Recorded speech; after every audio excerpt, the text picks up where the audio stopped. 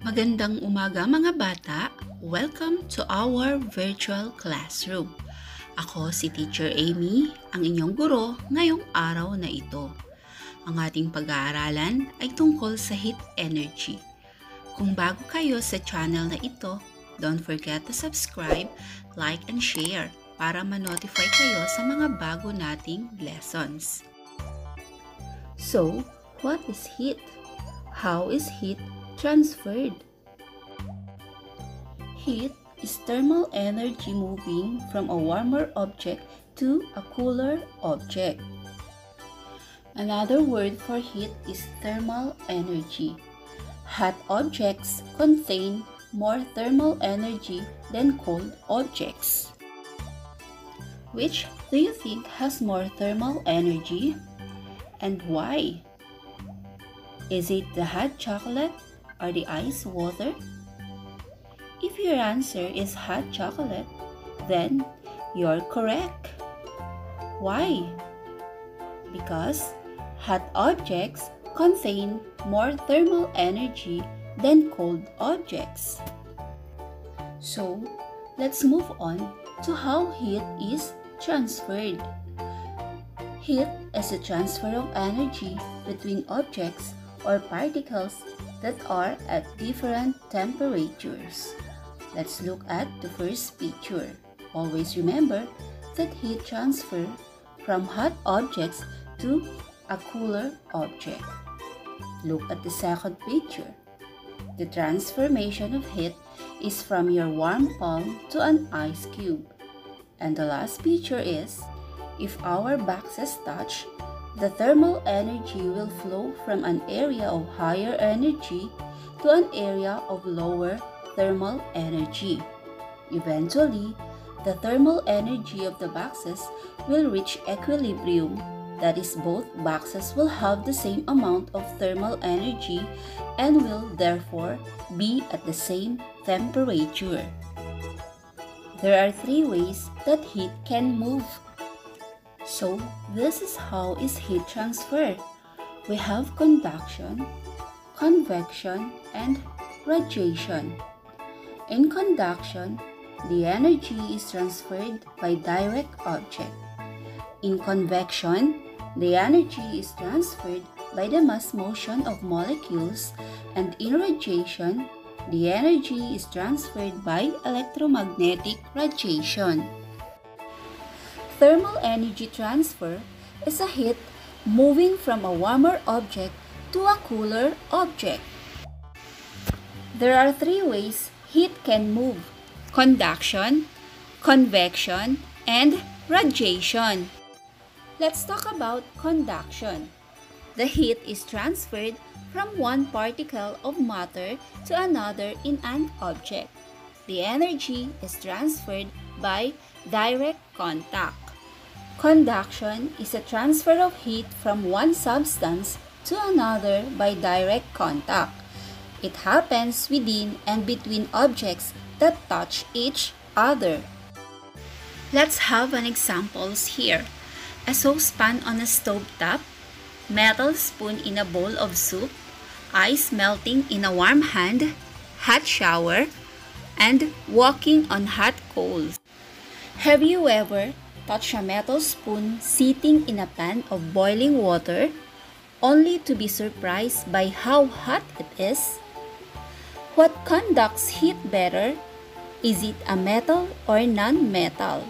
Then why? If your answer is metal, then you are right, because metals are good conductors. Objects that heat up easily are called conductors. Metals are the best conductors of heat. Metal objects feel cold because they conduct heat away from your hand. Objects that do not heat up easily are called insulators. Things like glass, wood, plastic, and rubber are good insulators. Example of conduction is a piece of cheese melts as heat is transferred from the meat to the cheese. So, the energy is transferred by direct contact. So now, let's talk about convection.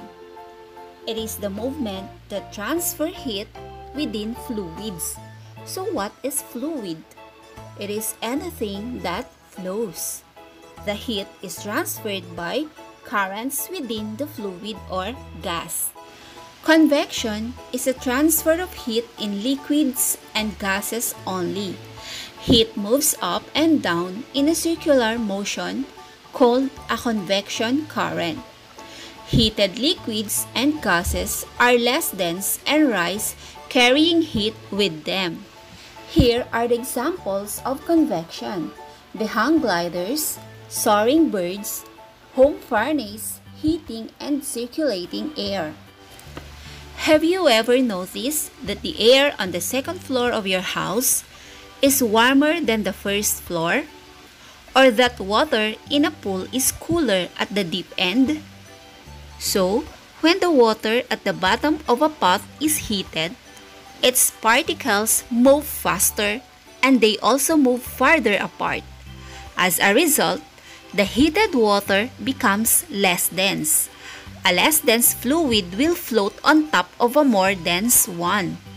Therefore, the heated water rises in the pot. The surrounding cooler water flows into its place. This flow creates the circular motion as seen on the next page, which is known as convection currents. Convection currents cause the cooler breezes you experience by a large body of water. These currents also cause the movement of magma within the earth. Now, let's move on to the last, which is the radiation. It is the transfer of energy by waves. The type of waves is called electromagnetic. Radiation does not require matter to transfer thermal energy. Radiation is a transfer of heat through empty space in form of infrared radiation waves, what we think of as heat waves. So examples are blacktop heats up on a sunny day, hot sand on a beach, or electric heaters. So those are radiation. Radiation may come from other sources. Have you ever sat too close to a campfire? You are enjoying the warmth, only to notice that your skin is warm. Here are the other examples of radiation: the fire, the heat lamps, and the sun. At dito na nagtatapos ang ating lesson, mga bata. Maraming salamat at sinamahan niyo ako sa araw na ito. Huwag kalimutang mag-subscribe kung gusto niyong matuto para sa ating susunod na lesson. Paalam!